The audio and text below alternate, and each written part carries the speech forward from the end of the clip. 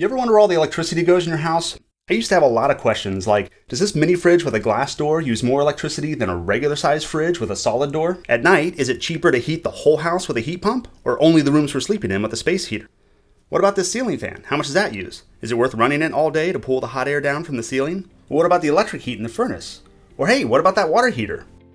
Anyway, you get the idea. So I started looking for a commercial product that could help me answer all of these questions. And what I found was that most of them were either way too expensive or didn't provide the level of detail and control that I really wanted.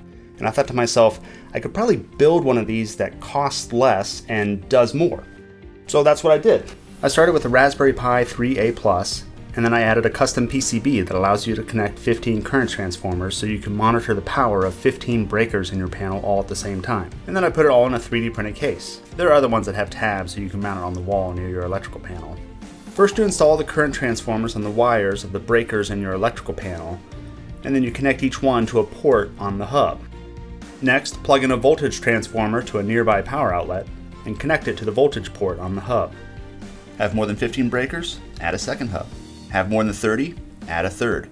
You can add as many hubs as you need to track as many breakers as you have.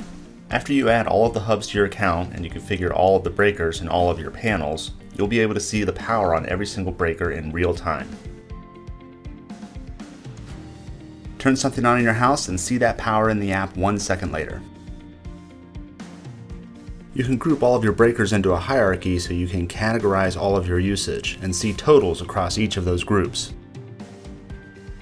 The graph allows you to see a more detailed picture of when devices or groups use energy. As you change your selection of breakers, the graph updates immediately to let you focus on specific usage.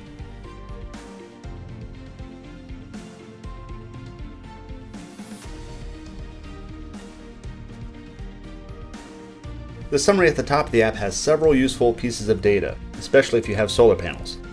The selected breakers field will always show the total for your selection and time frame. The total usage field shows how much electricity you've used across all breakers for the selected time frame. The total solar field shows how much solar energy you've produced. Solar usage is how much solar power was consumed directly in your home without being sent to the grid. From grid and to grid show exactly how much energy came in and out of your home and can be used to size battery backup capacity to go off grid. Peak from grid and peak to grid can also be used to size battery backup power needs. All of these calculations are available for every month and every year that you've been monitoring your power. Every joule that moves across every breaker each second is tracked and kept in perpetuity. If you decide to regroup things later, everything will be recalculated on the fly. And no matter what, the data can only be accessed by you and will never be sold to anyone. Many electricity providers offer different billing plans. If you enter the details of those plans into the Lantern Power Monitor, it can show you real-time billing information. When viewed over an entire year, it can tell you which of your available plans would save you the most money, down to the penny. Because it uses commodity hardware, the Raspberry Pi, the Lantern Power Monitor is one of the least expensive power monitors you can purchase. But despite that, it provides better data with greater detail than any other power monitor you can buy. Development of the Raspberry Pi software, the server software, and the Android application is completely done. They're ready to go today. Beta testers have been using the Lantern Power Monitor since February of 2021, so you can expect a fully functional product on day one. Every feature you just saw is live in production today. There is still some work left to be done. I have an iPhone app that's about halfway finished, and I also plan to build a web UI so you can view all of your data in a browser. So if you decide to back me, please let me know which of those you'd like me to prioritize.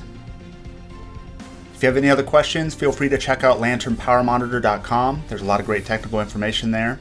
Or you can always look at our subreddit or contact me directly there. I'm happy to answer any questions you might have. I think that's everything. I'd love to have your support, and thanks for watching.